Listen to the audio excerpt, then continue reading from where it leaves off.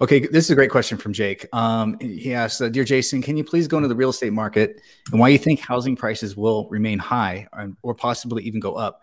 I understand having low mortgage rates will become very valuable in the coming year, and inventory may remain low because people do not want to sell. However, if assets crash and we enter into a recession, there will be a significant portion of the population who can no longer afford the mortgage. Now, that'll be forcing them to liquidate their real estate assets. Now, has there ever been a recession in history where U.S. housing continued to climb in price? At some point, people who want to purchase a home have already done so in the past 2 years. How can demand remain high if affordability goes down, wages, saving, and net worth goes down along with living expenses going up? The sentiment just does not seem likely. Can you please elaborate?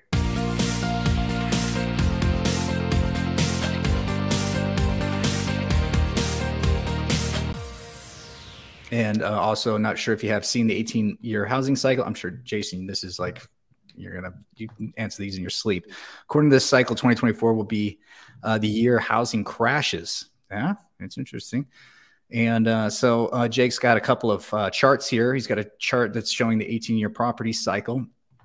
So it kind of gradually goes up over 14 years and reaches a peak, and then takes about 4 years to hit a bottom after it crashes, and then starts the recovery process. And then he's got another chart here that just basically shows, this looks like interest rates as a function of housing prices. And as interest rates go up, obviously your purchasing power goes down. So your ability to purchase a home, you can't buy those McMansions. You can at 1%, but at 10%, it's a little bit more difficult with your spending money. Anyway, what do you say, Jason? How are we looking over the next couple of years with inventories, with people's ability to purchase, especially if we're going into this kind of stagflationary environment where prices are going up, but wages aren't? Good question. Good question. And I have heard this kind of rationale so many times over the last 18 years of doing this. And it's just funny. I don't know what it's called. Maybe a psychologist would, but it's just a funny part of human nature how people sort of box in the thinking like this. For example, like, okay, we go into recession, so people won't be able to afford a home. Well, what does that mean? They act as though the home is like this fixed thing, like a home, like they're all the same, like they're all the same price. Or being able to rent it, like all the places you rent are the same or the same price. No, what will happen is they simply give up their standard of living. That's what declines. So it would be like, and I had these great slides I just made up and shared them yesterday on a different live stream where I was a guest. It was an example of a property in Jacksonville, Florida that was $1 million, and a property in New York City that was $1 million. And so what happens is it would be like moving from the $1 million home in Jacksonville to the $1 million home in New York City. Okay, in Jacksonville, you had like 6,000 square feet or something. In New York City, you had just over 600 square feet. Yeah.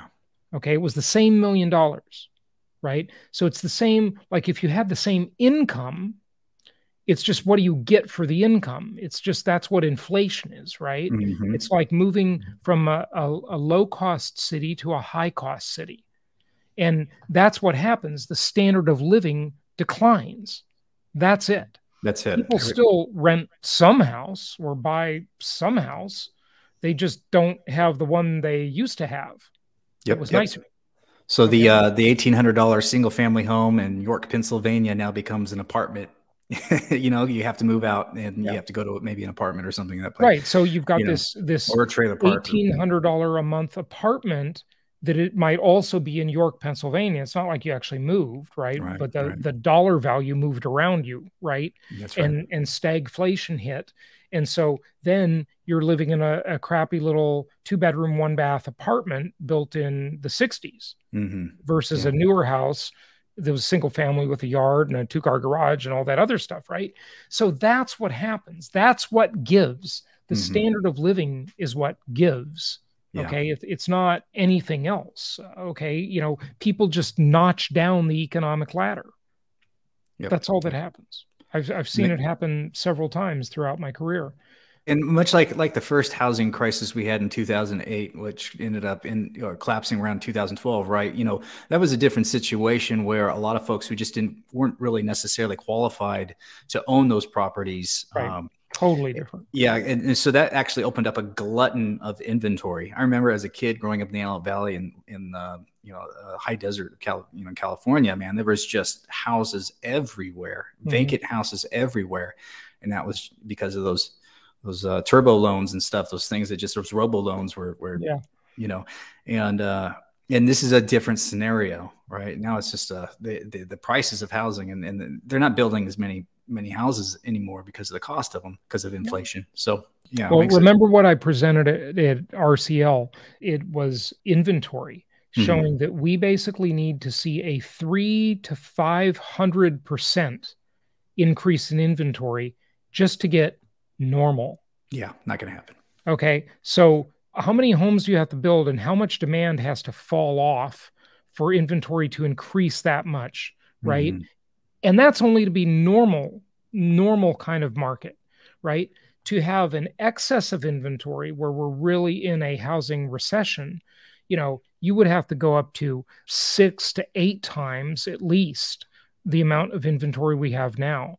So a 600 to 800% increase in inventory. Okay, then we got a problem. Now, I think the coast is pretty clear, barring World War III or something else crazy like that. A pandemic. Oh, we had that.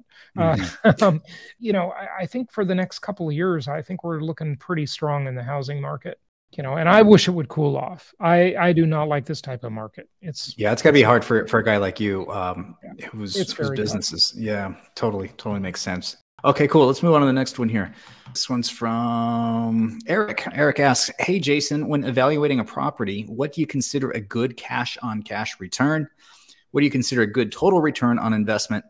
And when calculating your total return on investment, would you be more cautious if the number was driven by the property price appreciation assumptions?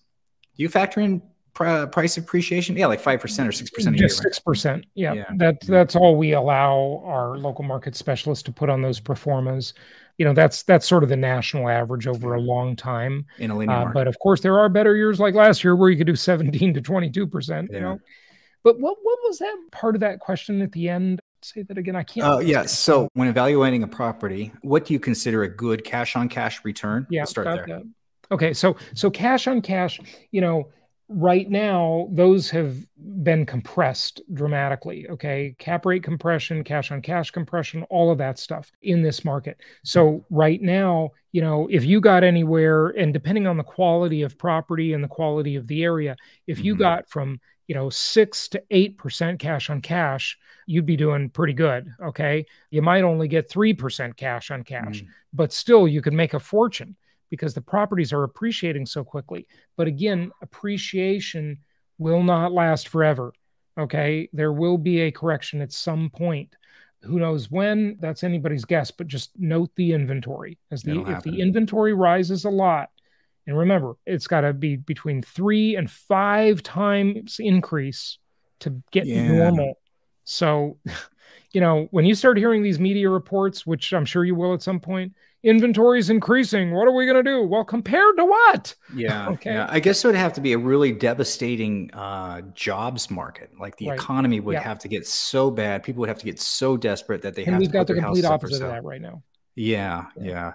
What do you consider a good total return on investment? Okay, so to answer that one question though before, okay, so in our performance, if you look at jasonhartman.com and you go to the properties page, you'll see these performance that lay out all the numbers for you. And we only allow them to put a maximum of 6% appreciation projection in there, okay? And that's pretty darn reliable over time. Some years you're going to give some of that back.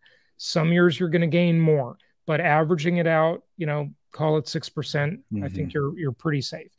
And then an overall return on investment, those overall return on investments are still looking pretty hardy. Okay, 20 to 25% overall return.